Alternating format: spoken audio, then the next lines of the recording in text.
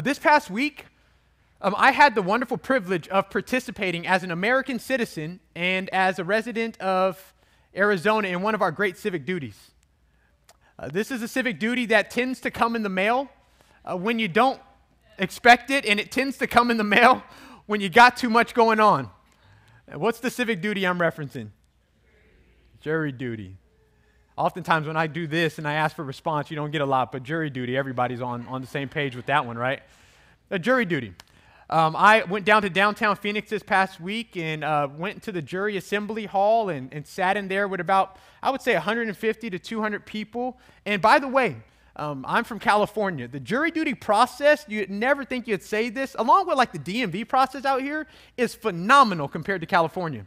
I mean, it's great. Y'all had coffee ready, snacks ready. It was phenomenal. But I'm sitting in this room with the other people that are possibly going to be selected for jury duty. It's about 150 to 200 of us. And then it comes to a point within the day where they begin to divvy us up into different groups. And so you had about 35 over there. You had about another 35 over there. And then I was a part of the bigger group that was about 100 and 125. And the way the morning went, if you've been to jury duty in Arizona, you know how it goes. Since everybody has a smartphone, they hand out a sheet of paper and they have you scan it. And it gives you the details for the case that you're possibly going to be on. And so what I learned that morning is if you're a part of the big group, you're probably on a big case. And so I was a part of the massive group, and so I scanned it, and I started to read through, and this case was a doozy. I mean, it was going to be Monday through Thursday for 3 months, I think up to about October 4th. It was a first-degree murder case. It was a drive-by shooting. And you can imagine what's going through my mind at this point. There's no way I'm going to get stuck on this one. Like, there's absolutely no way. I got to study weekly. I got counseling appointments. I've got a staff I got to lead. We're moving to church. Like, there's no way that I can get stuck on this case right here. I'm more than willing to serve on jury duty, just not right now. And so you move through, and what you do is there's a questionnaire that really works through the case, and then it asks you questions about your integrity, your fitness to serve on the case, and you're doing what everybody's doing in that moment. How should I answer this, yes or no? How should I answer this, yes or no? I mean, I'm pretty sure if I say no, I'm going to be a lock to not be on this jury. Now, I stand here to say, as everybody's working through that, I think I did well. I was honest. I answered with complete integrity, but if I didn't and I eventually got selected, what's the thing that all of us, if you were put on a jury, would have to eventually take when you're getting ready to carry out your responsibilities? What is that? It's an oath. It's an oath. Here's the oath for the state of Arizona that jurors have to state when they're getting ready to participate in a jury. It states this, I quote, "Do you swear or affirm that you will give careful attention to the proceedings, that you will abide by the court's instructions and render a verdict in accordance with the law and evidence presented to you?" And what's that last phrase? "So help you God." So help you God.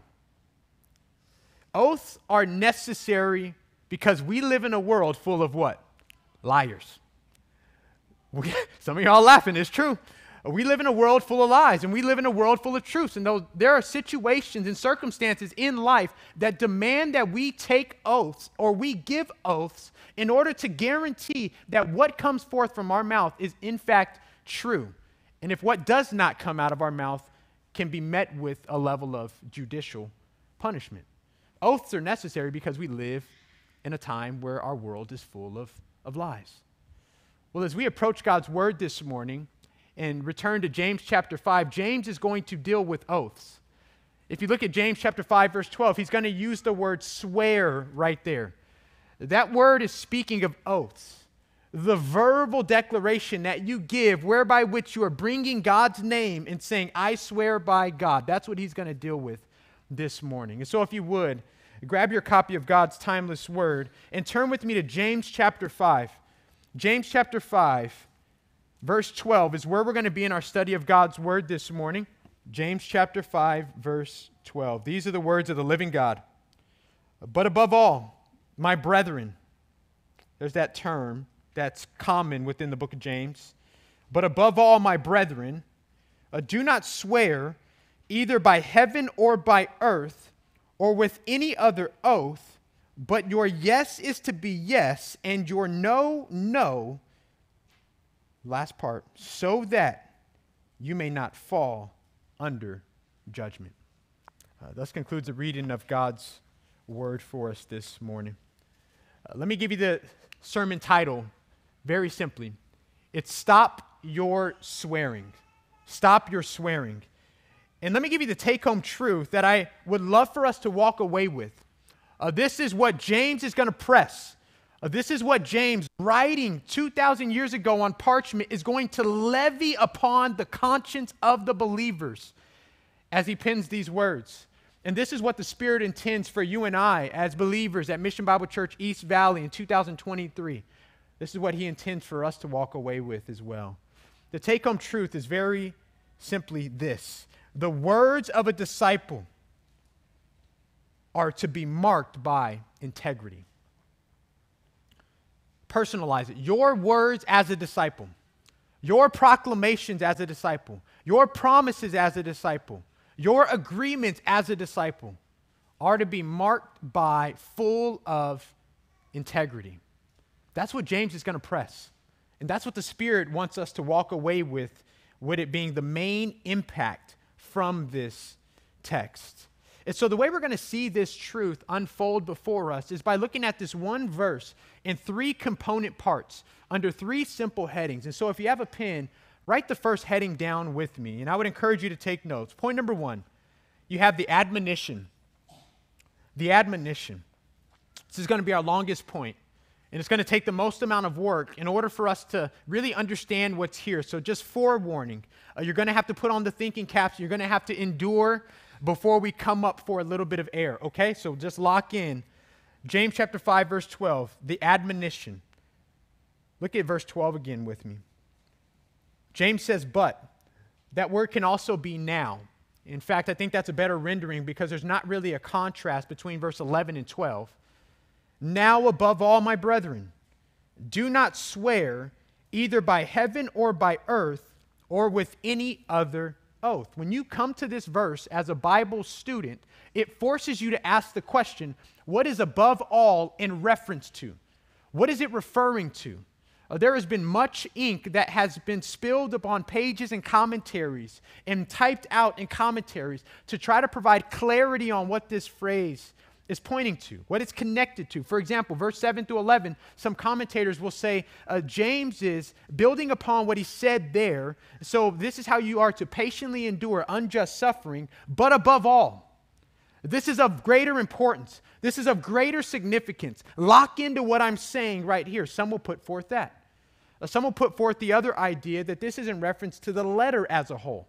So in light of everything that I've said, chapter 1, chapter 2, chapter 3, chapter 4, there weren't chapters at that time, but if there were, chapter 1, chapter 2, chapter 3, chapter 4, up to 5, verse 11, in light of all of that, but above all, lock into what I'm saying. This is of greater importance.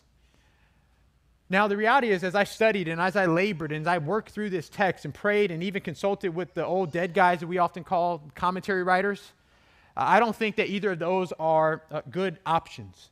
For starters, number one, if you are expecting verse 12 to be connected to verse 7 through 11, you would expect there to be greater connectivity verbally.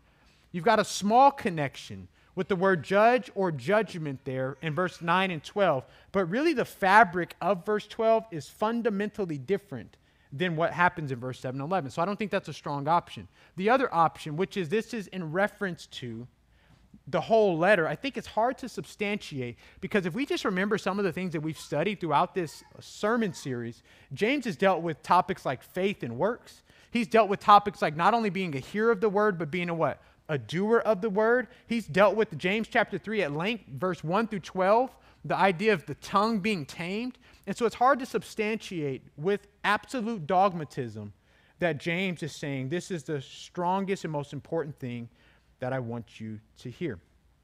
And so, if that's what I don't believe is being said here, what do I do believe is happening? Well, I think what James is doing very simply is he's bringing to a conclusion a theme and a dealing with a specific issue that he began in chapter 4. Do you remember what he began in chapter 4? He was dealing with the believers lapsing into worldliness. With worldliness. James chapter 4, he dealt with worldliness creeping into their lives through their sinful conflicts. You remember that? They had selfish ambition. They were constantly bickering and arguing. That doesn't happen in the church, right? They were constantly at each other's throat and at each other's neck, not for valid and righteous reasons, but because of sinful internal motives. And James dealt with that form of worldliness.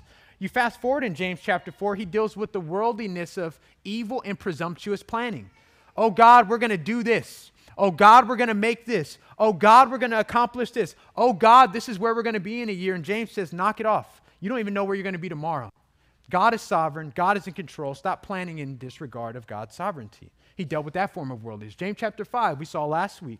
In the past couple of weeks, he's dealing with their lack of patience as they endure unjust suffering. That was a form of worldliness. And so as he says, but above all, he's dealing with another form of worldliness here, and he's bringing it to a conclusion. He's dealing with their actions of swearing. And the fact that he says above all, it's his way of saying, hey, out of all the forms of worldliness, this one's got to be addressed right now. There can't be any delay. This one's off kilter. This one's got to be amended. This one's got to be adjusted. It's got to stop immediately. Now again, swearing. As I mentioned in the introduction, this is not referring to curse words. This is not referring to potty words or sailor words. I don't know what you call them nowadays. 4-letter words.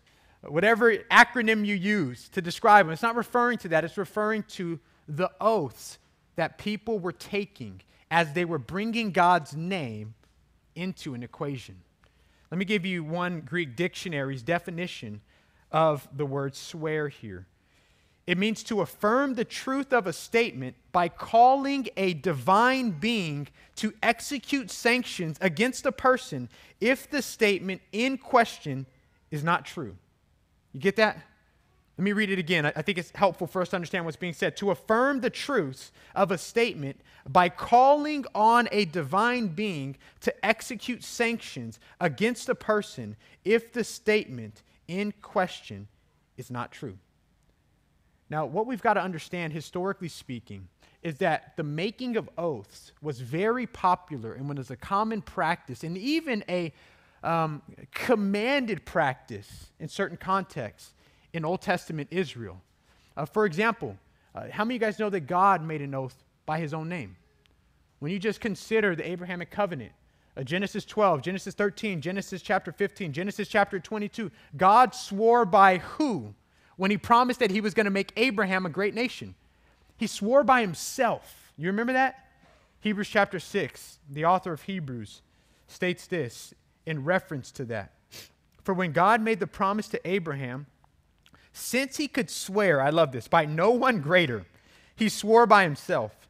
Verse 14, saying, I will surely bless you and I will surely multiply you. And so having patiently waited, that's Abraham, he obtained the promise. Verse 16, for when men swear by one greater than themselves, and with them an oath given as confirmation is an end of every dispute. Verse 17, in the same way, desiring even more to show to the heirs of the promise the unchangeableness of his purpose, the fidelity of what he has promised, he interposed it within an oath. So God made oaths. But not only did God make oaths, God commanded oaths in the Old Testament. You remember some of those examples? There's plenty of them. Let me give you one that many of us don't remember. Numbers chapter 5. Numbers chapter 5, what's happening there? Well, if a woman is believed to have been caught in adultery, she is to go before the priest and she is to swear an oath. And if she is lying, then there are grave consequences under the Old Testament economy. Numbers chapter 5, verse 19. The priest shall have her take an oath and shall say to the woman, if no man has lain with you, and if you have not gone astray into uncleanness, being under the authority of your husband, be immune to this water of bitterness that brings a curse. Verse 20, if you, however, have gone astray, being under the authority of your husband, and if you have defiled yourself, and a man other than your husband has had intercourse with you, verse 21, you got this interlude, then the priest shall have the woman swear with an oath of the curse, and the priest shall say to the woman, the Lord make you a curse and an oath among your people, by the Lord's making your thigh waste away and your abdomen swell. he said, you got to take this oath. You need to drink this water. And if you are lying, guess what? God's divine judgment is going to cause your abdomen with that water to swell and your thigh is going to waste away. So God commanded for oaths to be taken in the scripture. When you read through the New Testament, the Apostle Paul made oaths. For example, 1 Corinthians or Philippians chapter 1, verse 8. For God is my witness. That's an oath. I'm bringing God to substantiate the validity of my claim. For God is my witness, how I long with the affection of Christ Jesus. Jesus himself, the eternal Son of God, made an oath. Do you remember when he made an oath? He was on trial. He was before Pilate. And Pilate says, I adjure you by the living God, tell us if you are the Son, if you are the Christ. Jesus do. He also gives more while he's under oath. Again, oaths were common. It's important for us to understand this. Let me give you a longer quote than I typically do from John MacArthur to help us to see this. Again, we're laying framework. Lock in and stay with me. The Jewish system of swearing oaths had its roots in the Old Testament. In a time when written contracts did not exist, oaths served to bind agreements between people. To take an oath was to attest that what one said was true, to call God to witness to that, and to invoke his punishment if one's word was violated. To call God to witness to the truth of one's promise and to invoke his judgment if one defaulted on that promise was a very serious matter. Oaths were common, but they were serious. This is the reason why Moses in Leviticus 19:12 says this, you shall not swear falsely by my name so as to profane, treat with contempt the name of the Lord. Again, oaths were common, but they were serious. And so this is where we have to also understand the historical context a little bit more in order to really understand what's happening here. These Jews who are now Christian, but who were steeped in the practice of making oaths, because of the seriousness of that venture, what they began to do is they created a system where they had, catch this, binding oaths and non-binding oaths. They did what the Jews often did. They created their own rules in order to fudge it a little bit, in order to leave a back door so that they could kind of fudge the facts when it comes to different oaths that they were making. David Hebert helpfully describes what this looked like. And you can find some of this in the Mishnah, which is ancient Jewish writings as well. But he says this, and I quote, oaths in which the name of God was used were held to be binding, while those in which no direct mention of God's name was made were not held to be binding. Thus, the force of an oath that to all appearances seemed binding could be evaded by minute inaccuracies in the formula used. Thus, they developed the fine art of hiding the truth behind pious oaths. Such a practice of pretending to appeal to God, that's the key. Such a practice of pretending to appeal to God to establish the truth while skillfully framing an oath not considered binding was the worst form of worldliness, close quote. Are you getting the picture of what is happening right here and what James is actually dealing with? They were using these oaths right here, Jeremiah 17, because the heart is deceitful, it's wicked above all else, to view them as opportunities to shade the truth. They had this system of binding oaths, non-binding oaths. Well, if we just give a non-binding oath, it's like I cross my fingers behind my back. I can tell partial truth, a little bit of truth. I can just flat out lie and not really have to worry about judgment falling upon me because I did not bring God's name into it. That's what they are doing right here.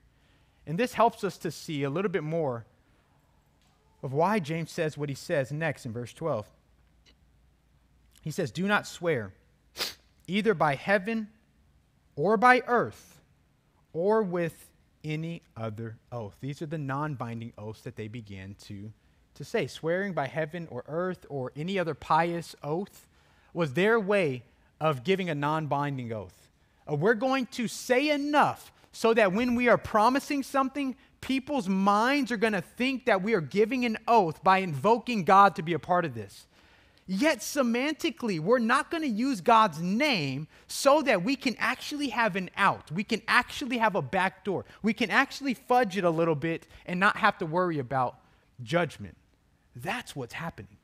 This is the same thing that James's older half-brother, Jesus, denounced in Matthew chapter 5. Do you remember that? Matthew chapter 5, verse 33. You have heard that the ancients were told, you shall not make false vows, but shall fulfill your vows to the Lord. He quotes the Old Testament. And then listen to what he says in verse 34. But I say to you, make no oath at all, either by heaven, for it is the throne of God. Verse 35, by the earth, for it is the footstool of his feet, or by Jerusalem, for it is the city of the great king. Verse 36, nor shall you make any oath by your head, for you cannot make one hair white or black, but let your statements be yes, yes, or no, no.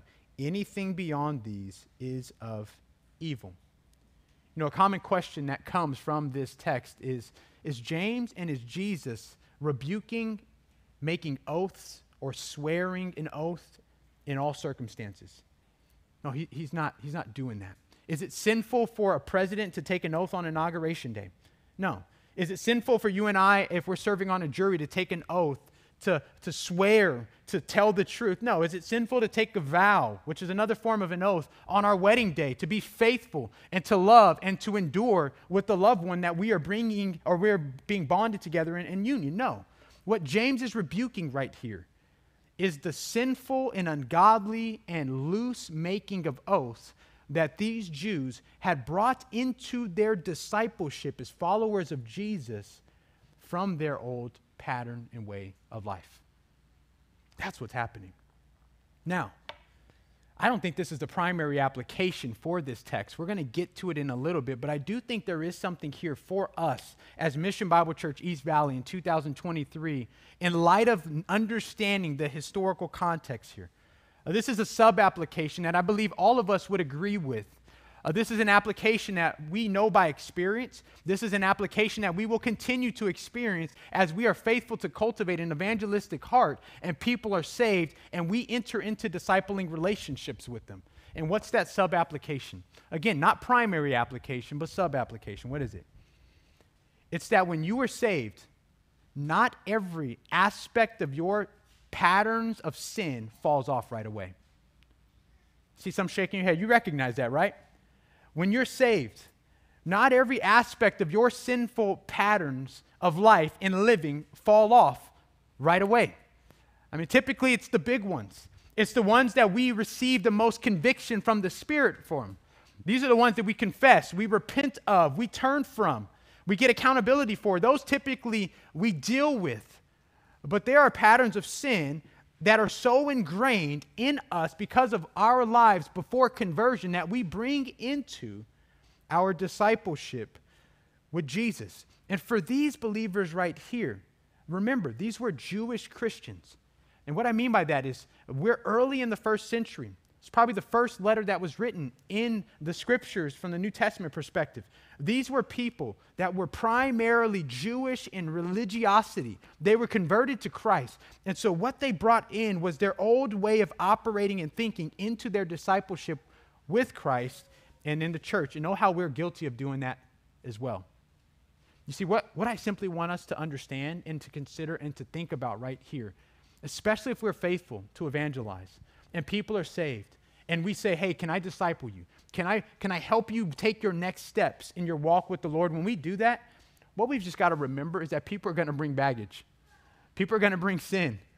And we've got to be humble enough and forbearing enough and patient enough to deal with those things with them.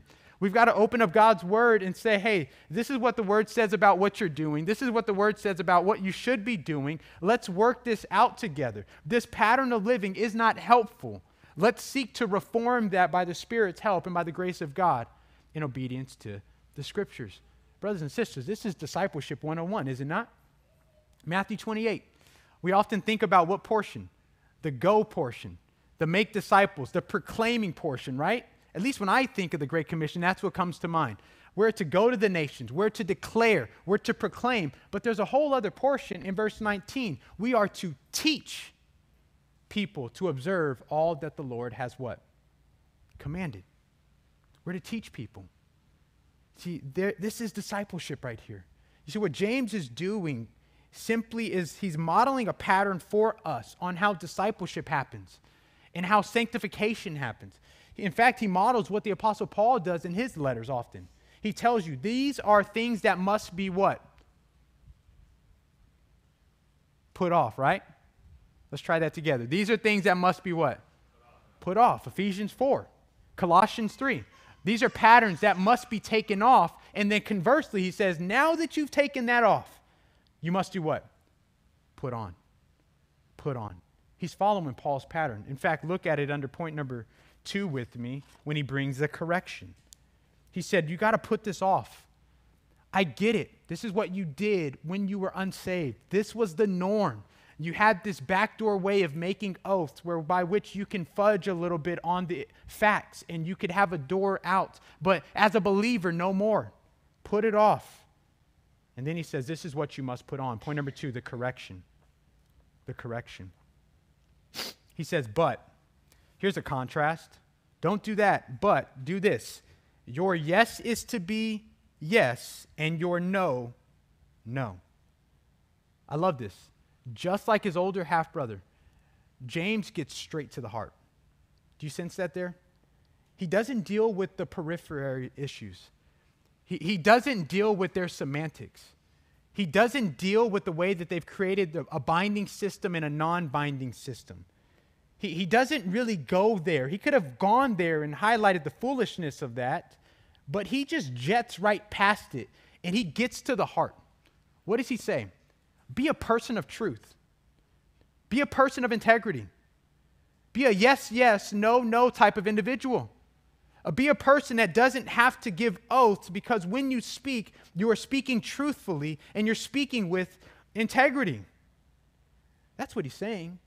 And if you look at verse 12 again, he says, your yes is to be. If you have a pen, circle is to be. Draw it to the margin. That's present imperative. That means simply this is to be the reality for you and I at all times. James is simply saying, hey, believer, your word is to be as good as gold at all times, whether it's just a statement you're making, whether it's a promise you're giving, whether it's a declaration that you are declaring. Your word is to be as good as gold. The Apostle Paul, Ephesians chapter 4, says what? We are to speak the truth. Congregational context. We are to speak the truth in what? Love. We are to be truth-speaking people.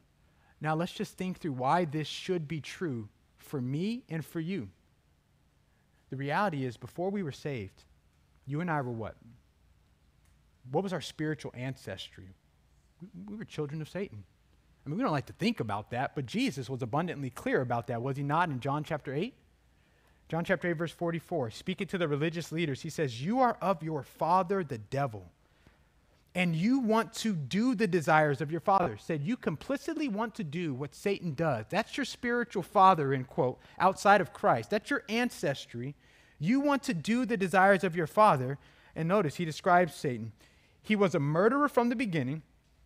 He does not stand in the truth. Why? Because there is no truth in him. Whenever he speaks a lie, he speaks from his own nature, for he is a liar and he is the father of what? Lies.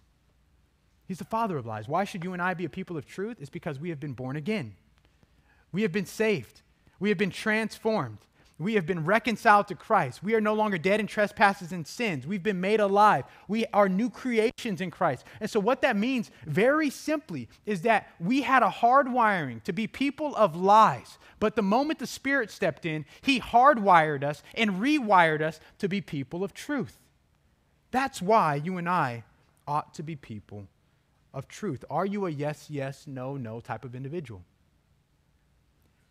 If your friends were to answer that question about you, they got a random questionnaire in the mail. Is Caleb a yes, yes, no, no individual? Is McKenna a yes, yes, no individual? Is Eric a yes, yes, no individual? Is Stephen a yes, yes, no, no individual? Is Marcus a yes, yes, no, no individual? What would they say? When they think about what you say and what you declare and what you promise and what you say you're going to do they say that person's word is always full of integrity? You can take it to the bank, it's as good as gold, or would they answer a little bit differently? Are you a yes, yes, no, no type of individual? This reminds me of the young kid that was on the witness stand for a pretty important trial. And it came a point where he was being cross-examined, a little kid. He's being cross-examined by the opponent's attorney, and the opponent's attorney thought that he just got him. He asked the young boy this simple question: has your father been telling you to testify or how to testify? To which the young boy simply responded confidently and said yes. Again, as an attorney cross-examining him, he thought he had him at that point. Well, would you be willing to tell us what exactly your father is telling you to do and to say? And this is what the boy said, very modestly, very humbly. He said, "Father told me that the lawyers would try to tangle me in my testimony, but if I would just be careful to tell the truth, I could repeat the same thing every time. Yes, yes, no, no." That's what the Spirit is asking and calling for you and I to be. And so James tells them, knock it off. He gives them an admonition. I get that you brought this in from your old pattern of life. That's got to stop now. Let me tell you what you should do. This is the correction, point number 2. And then he ends, number 3, with the motivation. The motivation. He supplies them with a strong motivation. He ends by providing a stimulus for action. He ends by trying to move them internally to consider the seriousness of this situation and for them to amend their ways right away. Where do I get that? Well, look at verse 12, the last phrase. So that. What's the reason? What's the purpose I'm telling you to stop and to do? So that you may not fall under judgment. Now, what is this referencing? Well, for the believer, this is referencing the Hebrews 12 judgment, the divine chastisement, the divine discipline that God will give to his children, whom he loves, and from his love, in order to bring his wayward child back onto the path of righteousness. The way that we see this out working its way in the scriptures is Psalm 32. His heavy hand will press upon you and will not let up as he drains away. And some of you guys may be here right now, the vitality of spirit, as you know that you're living and walking in a way that's not pleasing to him. That's divine discipline. That's God's grace. That's a father saying, I care for you. Another way that this manifests itself is in Acts chapter 5, in 1 Corinthians chapter 11. Now, the reality is we don't know how often God does this, but the scripture tells us he does it. Because believers live in a way that does not honor the Lord, they're bringing reproach against the name of the Lord, he'll take their life. He'll snuff it out. He'll say, you're done. The way you're living is not pleasing to me, is not becoming of a follower of Jesus. So your time is done. It's time to go to glory for you. Again, we don't know when this happens because we don't know the mind of God in these moments, but the scripture does tell us that he does it. That's divine discipline. And so for the believer, that's what that's referring to, those realities. But for the unbeliever, and undoubtedly there were unbelievers that were reading this, or I would even say professing believers. I'm a Christian. I follow Jesus. I was baptized. I'm tried and true. For these individuals, this means the judgment that all of the wicked and those who are outside of Christ will experience. He's referring to the eternal judgment, the lake of fire. And what James is saying is, hey, consider your ways. Consider the reality that you're constantly giving sinful oaths that give the appearance of appealing to God, yet deceptively you're providing opportunities for you to lie and not tell the truth. Recognize that that's a pattern that does not mirror what a believer will do. That's a pattern that mirrors someone who is not born again and is not saved. So that you may not fall under judgment. You see, this verse deals with oaths very clearly. But if we just understand what's being said here, we recognize very clearly that really what the Spirit is intending for us to walk away with, and what James is pressing home, is that as disciples of Jesus, you and I are to be marked by integrity. We're to be marked by integrity. And so what I want to do for the last 5 to 6 minutes is I just want to rattle off a couple of applications for us to consider. And so if you have a pen and a piece of paper, just write these down. The reality is some of them will be more pertinent to you. Some of them will be more pertinent to others. All of these won't apply to you specifically, but I trust that maybe one or two will as the Spirit intends this morning. This is not an exhaustive list. There could be more. But here are just a couple that I thought through this morning as I was sitting in my study in final preparation for the sermon this morning. Number one, don't exaggerate the truth. Be a person that doesn't exaggerate the truth. When you tell stories, be accurate with the details. Don't fudge the facts. Be careful. Be accurate. It's often a joke that pastors are guilty of this all the time when we tell illustrations. I heard pastor tell that illustration 4 times, and it seems like the details change every time, and it gets more serious every time. We got to not exaggerate the truth. Number 2, don't give half-truths. Don't give half-truths.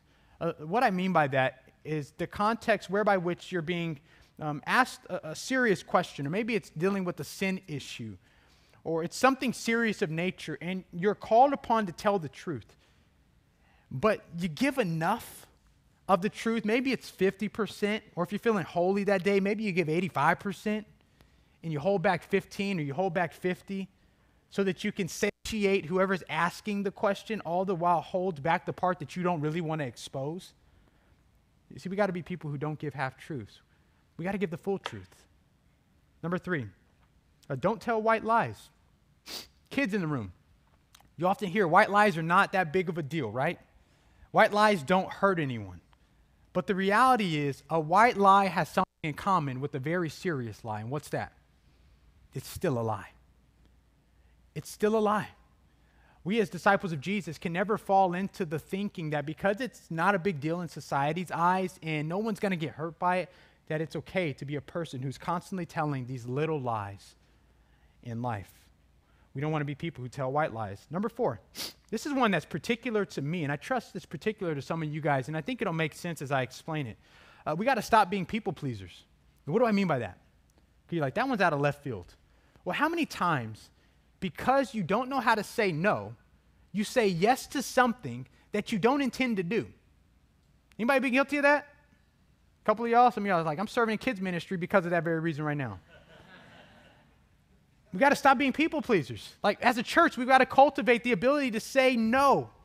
And now it's got to be rightly rooted. It can't be for selfish reasons or selfish gain. But we've got to get to the spot where we don't say things, we don't promise things, we don't agree to things that we know we're probably not going to do, but because of pressure and not wanting to make someone mad or being a people pleaser, we say things that are not true.